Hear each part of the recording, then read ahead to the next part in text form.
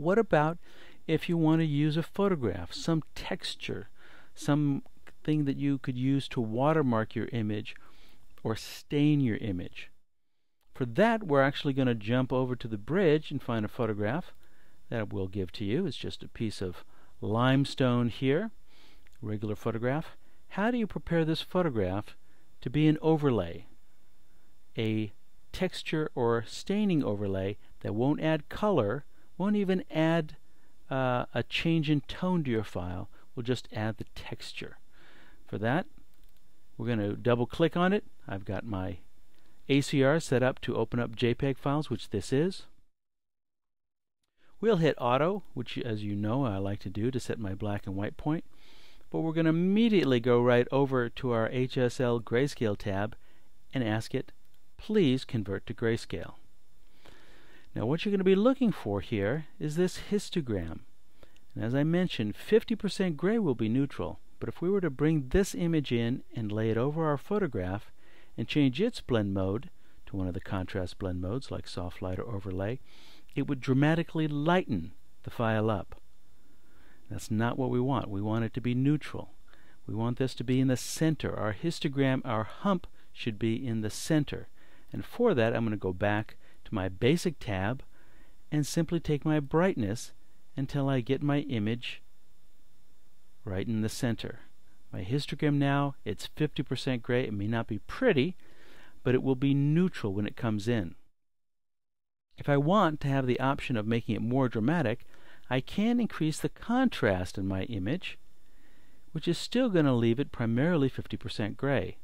That way I can leave my layer that I'm about to bring into Photoshop at full intensity. The lights will be lighter, the darks will be darker. It will be a significant change. I can also change the opacity of that layer once I get into Photoshop and make it more subtle. So I can actually, I like it tend to be a little bit more contrasty here. That gives me more freedom in the file. Once I'm set, I can say OK. I've got my preferences in ACR set to Open Object as a default. Remember, you can change that by clicking here down at the bottom of the interface for ACR, and that's where you can ask it to open in Photoshop as Smart Objects as a default or turn that off. I like it turned on. That's where I set my default. If yours isn't set to Open Object and you're wondering how can I get Open Object, and you don't know about that little tip that I just gave you, holding down the Shift key lets you switch from Open Image to Open Object or Open Object to Open Image. It's a little toggle. That's just the Shift key. So if you don't want to change your preferences, you can just use the Shift key to open something as an object. I'm going to say yes, please, Open Object, and now I've got an image that's 50% gray, roughly. If we look at our histogram, it's got that middle hump to it, that I can then come over here and drag and drop onto my target document. If I hold down the Shift key when I drag and drop, it'll center that object, and now we can get our effect by changing the blend mode to one of the ones where 50% gray will be neutral, the slightly lighter, slightly darker will not be, overlay, or the sister blend mode of soft light.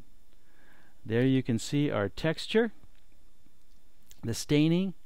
I've turned off our noise. There's both of them together. There's the noise by itself. Here's our texture, our stain on top of it. Again, that can be photograph of anything, from signage, torn paper, asphalt, whatever you'd like. Let's get rid of that noise so we can focus on our texture. I'm going to now scale that. I've given you this file, for full resolution file, big enough that you can just come up here and edit, do a free transform, Command or Control T, and I'm scaling out now, zooming out. Of course, that's the space bar and Option or Alt key. That automatically gives you the zoom out. Space bar and Command or Control gives you the zoom in. I'm sure you all knew that little one. You probably also know that Shift key lets you constrain your scaling of the image, and Shift and Option on the Mac or Shift and Alt on the PC lets you scale from the center. So it lets you come up here and scale the image. I'm going to come up here, scale it, well, that's probably about 50% or so. And that's going to still give me some flexibility to move my texture around and get that stain exactly where I want it. I can even come up here. I want to maybe draw attention. Let's see where we want.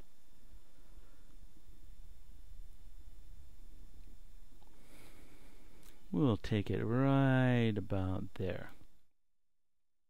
Remember, one of your best shortcuts in Photoshop is right-clicking on anything brings up all the options associated with whatever you're right-clicking on. Right-clicking here lets me do a flip horizontal, rotate, skew, or even warp. I've got image warp built right into the free transform. So if I wanted to, we could just simply do a little flip horizontal, and maybe that's going to draw the eye more into my surfer. I think I like that right there, a little bit more subtle. Double click sets that, and there we have our texture overlay. Okay. So whether you're going to use Photoshop to create something that's 50% gray with some slight variation like our addition of noise here, or whether you're going to bring in a photograph, a texture from somewhere else, and then make it primarily neutral by using your brightness settings in ACR like we have here. Either way you do it, you now have the ability to bring in whatever you'd like as a patina, an overlay, a stain on top of your beautiful photograph.